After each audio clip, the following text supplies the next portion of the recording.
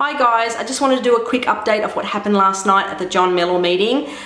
You'll probably see some of the reel of what happened last night after me talking, so I'll put some of the footage up of last night. But basically John came with his beautiful wife Julie and they ministered to our church, which was fantastic. And John pretty much preached and then he did some ministry. He prayed for people. And there were great testimonies of people coming up, you know, people being healed. At the last crusade that he had, which, you know, was like months ago in Sydney, I'm talking about in Sydney, and people that were just sitting in the meeting and got healed and they weren't really expecting anything. The other thing was people, there's a guy there that was healed from cancer. He was, and a lot of skeptics out there, I can understand that because I'm a huge skeptic myself, but the fact is that it happened 2 years ago and he went back to the doctor and they really can't explain what happened, except that they told him 2 years ago that he had 3 weeks to live, but 2 years later he's happy and healthy and nothing wrong with him, but he had bone cancer and prostate cancer, so everything came back normal and he's pretty much very healthy. The other thing was that there was a beautiful testimony from Michelle and she was healed from something, myalgia. I'm sorry, Michelle. I don't remember the name of it. Anyway, it's obviously very serious. She was in chronic pain and she's totally healed from that, and the specialists also don't know what happened. So if you're a skeptic, I would encourage you to come down, go and see John if you ever see him traveling around. He's a lot of traveling ministry that he does. I will put a reel of what happened after me talking and just enjoy that. And you know what, God heals today. If you want to come down to GGC Life and be prayed for by John, he's here on Sunday as well, Sunday the 25th of November, 10 AM and 6 PM. Come on down and let's go to the reel. Tonight God's going to heal people. Yeah. Tonight there's people here tonight, your life will never be the same again after tonight. You're at a point with God for a miracle. The Bible says that Jesus is the same yesterday, today and forever. Amen. And the amazing thing is that God heals in different ways. You know, some people get healed instantly. Sometimes it's a process. And I want to encourage you, just keep your heart open to Jesus. And you know, maybe, you know, Jesus is the healer. And John Mellor is just a vessel. And you know, God uses believers. He uses Christians who just dare to reach out and pray and believe. And so it's a great privilege to be here in Sydney. And Julie, I just can't wait to see what God's going to do actually. And so she came to where Jesus was passing by, taking that risk. Many times it'll be a risk. Sometimes it's a risk to come to God. It's a risk to reach out to Jesus. It's a risk to serve God. And she took that risk coming to Him. And we finally see, I love this verse, in verse 44 of chapter 8 in Luke. She said she came from behind. She came from behind because she shouldn't have been there. That's why she stuck around to touch Him.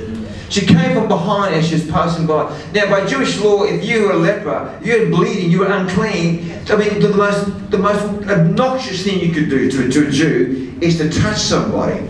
The greatest insult, the greatest. But she reached out to siphon some of that power. And she reached out and she said, "Who touched me? Man, someone's touched me. Someone's gone and siphoned a bit of this anointing from me. Who touched me?" And finally, you know, no one owned up to it. And she said, "Someone touched me because I felt this power leaving me. Someone siphoned a bit of this power." The amazing thing was, in the context, Jesus was going to pray for someone else. He wasn't coming to pray for her. He was praying for Jairus' daughter, but she reached out and siphoned a bit of that anointing. And tonight, I want to tell you, as I'm praying for people, we can have that same attitude. Yeah. We can siphon a bit of that. Yeah. I preached in Bulgaria. Bulgaria is terrible. The gypsies siphon a lot of power. I'll tell you what, it's amazing. But we can be daring in the spirit to reach out to Jesus. Yeah.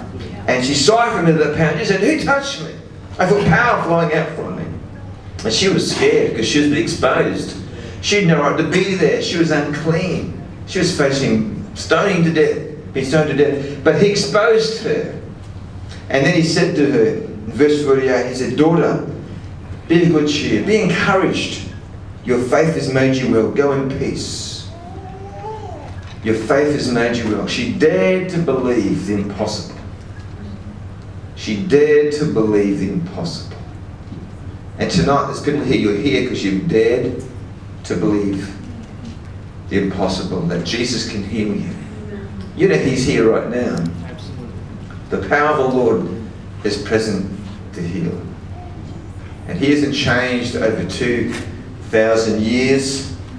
He's the same yesterday, today, and forever.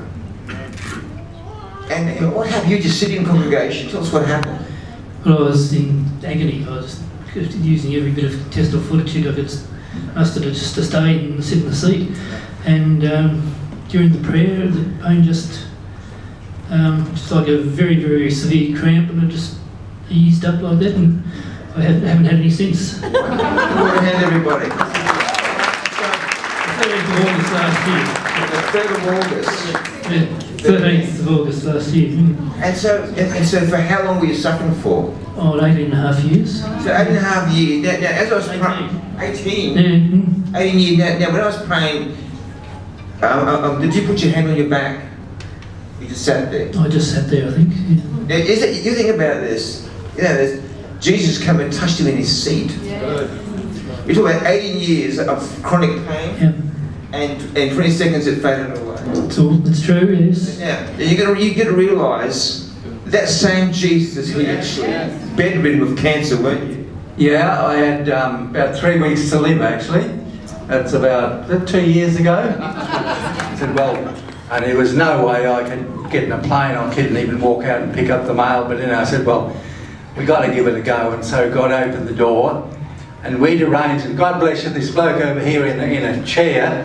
We'd arranged for a chair at the back of the hall because there's no way I could sit for a couple of hours and listen to anyone talk. So he was lying in like a bed, weren't you? Yeah. He couldn't even stand up in a meeting. You know, I told him, I phoned up and said, he's so ill, he's bedridden with cancer, he's got 3 weeks to live. I said, the best place for him to be is the meeting. If you're going to die, you're best to die in a meeting than die in a And so they actually flew him down. You were in agony, weren't you? Oh, yeah, you wouldn't believe how much pain a person can bear. And so when I walked in and saw this couch over here on the channel, that history repeats itself. Courage, friend, courage, you know. So, and then I went back, and my strength improved. And a friend of mine in our local church, he said, "Are you well enough to come to India?"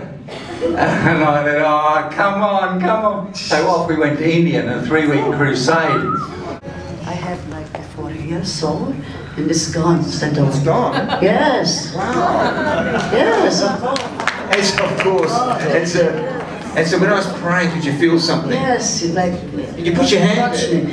You touch me. Yeah, of course, everywhere, and oh, it's gone. You've got a hand everywhere. It was the right, yes. So, we are in months, and I believe and trust in God that He will heal me tonight. Tonight I'll be sleep very nicely. You probably don't remember me. I do. You're You do. first lady healed at Chatswood. Chatswood. Remember I'm fibromyalgia? about 6 kilos 7 years? lighter because once God healed me of fibromyalgia, I got my energy levels back. Yeah, so you had fibromyalgia? Yeah. So how bad was the pain? It was chronic. And God healed you when? When was it? The Chatswood meeting, so was it August, A couple of months ago. Yeah, end of August. Oh, Chatswood, yeah. I was the one that you had running up and down the stage. And then you were healed on the floor of your back. Yeah, Problems. scoliosis, 2 bulging discs, and spinal Give a degeneration. lot of hand everybody. Pain to go now. Now. A miracle in Jesus' name.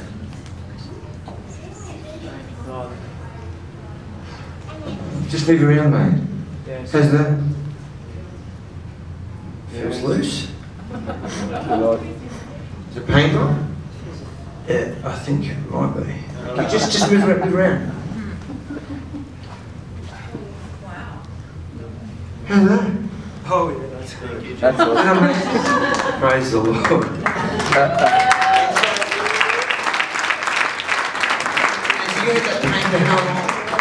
So I've had chronic pain since Easter time. I've had to use my long service, all my sick leave, holiday pay, and I haven't been able to play with my kids properly. My son doesn't get it. He's 4. He likes to jump on me and crash. I feel like I have a lot of referred pain, and that's gone. It was up here from this disc thing. How are they feeling now? Feel it. Just walk along there. Is the pain gone? The pain's gone, but it just feels weird. Feels strange. So how does it feel? Try and explain. How does it feel strange? Well, before I couldn't move my feet or anything, and didn't have much feeling in my legs, but now it just feels like... You can feel them? Yeah. Give them a good hand, everybody.